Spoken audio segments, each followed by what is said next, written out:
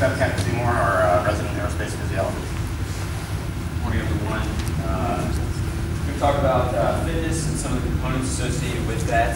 The Center for Disease Control has basically dedicated the month of May for health and nutrition. So obviously fits in with that, but also with the 25% of the things that are causing these off-duty mishaps are related to sports and recreation, right? So not just saying, fitness when you're going to the gym, but also kind of taking this concept to times when you're playing intramural sports, playing golf whenever you're just out there at the golf course or even just the golf range, things like that. So really applying these concepts to other aspects of your life as well, other than just running on the track or things like that. So hopefully that's not you finding the closest parking spot, taking the escalator up to go to the gym, but taking the stairs and not falling, right?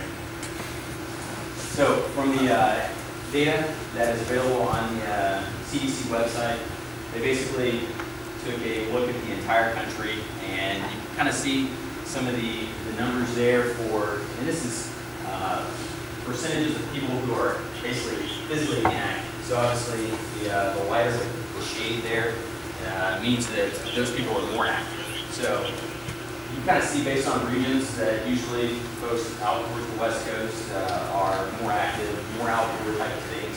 But as we zoom in right here to where we're at Eglin, it's basically the same shade, right? So that just may be that the fact that high population of military personnel, so therefore, it's naturally going to be more active people. But also there may be more things to do outside, right? So kind of taking some of those aspects, and clearly it's going to be better weather and a lot more things to do. So we're all very familiar with the benefits of the exercise and kind of what it gains, and things that you're definitely going to notice really just in a short matter of time from the time that you maybe start exercising or having maybe taken a period of time off and then going back to exercising. You're really going to see some of those things really improve pretty rapidly. But really the thing that I am a little bit more concerned about is trying to build space or a gap between you and some of the dangers associated with not working out, right? So you kind of see the list over here on your right-hand side. Obviously reducing the risk of dying, that's always a good thing, right? Some of the other health risks associated with that. But again, kind of relating back to some of the other portions of the briefings that we've already heard, risk of falling, risk of unnecessary injuries because of maybe wrist injuries, ankle injuries, knee injuries, shoulder injuries, where some of those just areas that are commonly used over and over again during our workday through repetition are now going to be also engaged in sports and recreation things that are going to be causing unnecessary injury. So having a true kind of full spectrum approach to your workout program would really incorporate all of the first four here, and that's really going to influence that body composition, right? So that's the percentage of fat versus fat-free type of tissue that we have in our body. So a lot of people sometimes get pigeonholed into one thing, just simply strength, and that's it, just lifting weights and kind of disregard anything in terms of endurance or the overall cardiovascular component, and as well as flexibility and stretching. A lot of times those things are kind of second type of priorities whenever people are going to the gym. They want to go in there, get their workout done, and basically leave as quickly as possible. So really kind of taking a second look at your program, your goals, maybe need to reevaluate some of this stuff, and really kind of incorporate everything because really that, again, body composition is, what particularly the services, every services PT test has a component in there that is related to waist circumference, body composition, all those things. So making sure that kind of assessing, obviously the Hawk will be able to give you a good idea of kind of where you fall, which category based on gender. So just some good things to kind of consider and think about to kind of get you back to possibly where your goals are for maybe the summer months as you're trying to get a little more fit. So as I said earlier, flexibility is one of those key components of a workout program and what it should entail. So when and this really relates to more than just, again, going to the gym, like I said earlier. Sports and recreation, intramural sports, intramural soccer is supposed to be starting up soon. Basketball, the league just ended. So we got a lot of things that are pretty high risk, high probability for some of those sports-related injuries. So making sure that you are stretching prior to as well as after. And the reasons why for that is because we want to increase the circulation and warm up those muscles that we are about to engage in the exercise that we're about to do. And that way, we are going to be physically prepared, yes, but it also sends a neurological signal to those muscles, basically preparing them to be ready for what's coming. Clearly reduced risk of injuries, as we've said.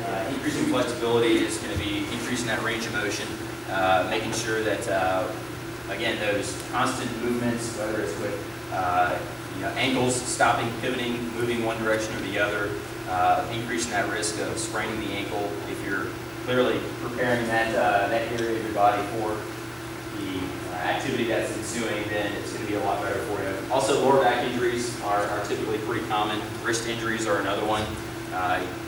If you're falling, you try to catch yourself from falling, spraining a wrist, potentially breaking the wrist. So, just even if you're sitting at your desk, you can roll your wrist, kind of get them out of that just standard position on the keyboard or your mouse that's used to work. If you're turning wrenches all day, then clearly that repetition can cause those to get a little tight. So how we're going to do this is, first of all, we want to increase the heart rate to really just get the circulation going, as I said earlier. And then dynamic stretches prior to, so that involves motion, right? So not just standing there, arms across your chest, holding your foot up, stretching out that quadricep, but moving to, again, increase the range of motion and flexibility with those muscles. And then afterwards doing static stretches, which are more of the hold that muscle in a elongated position to try to stretch it out. So real quick, look at a pseudo good example of stretches.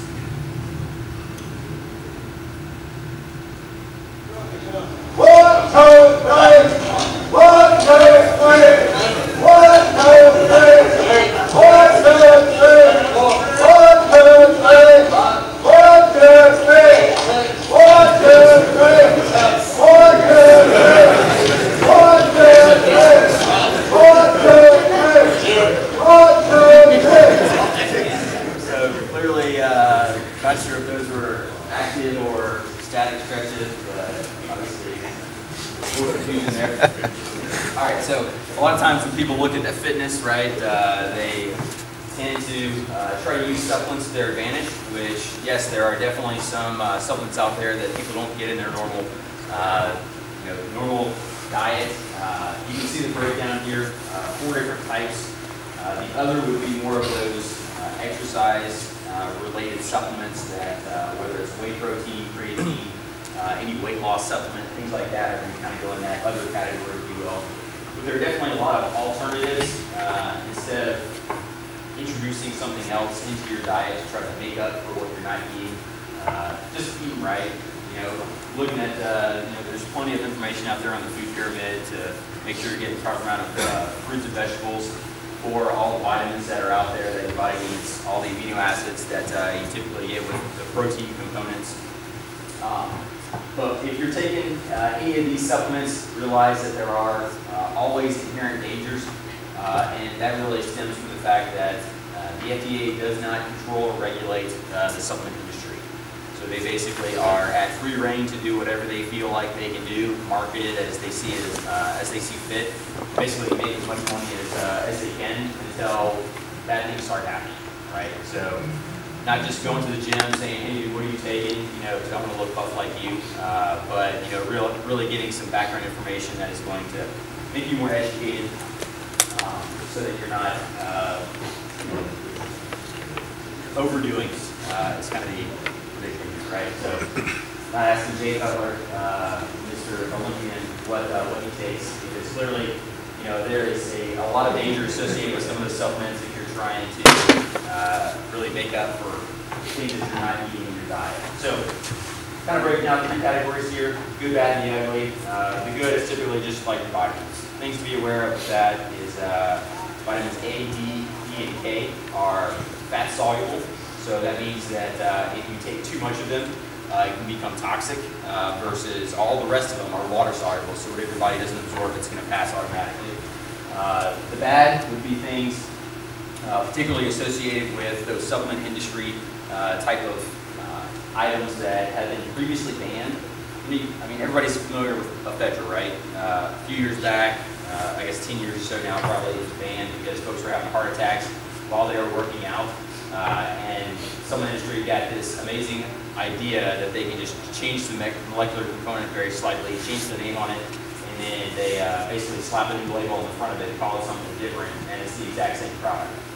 But now it's under a different name, so it's perfectly legal to sell, right? So it's things like bitter orange. If you take supplements, you see that in there, that's basically ephedra. So kind of being careful with things like that. And again, you get tagged to take a urinalysis test, and those things should show up, and I guarantee that list is a lot longer than most people think it is in terms of what they're looking for supplements.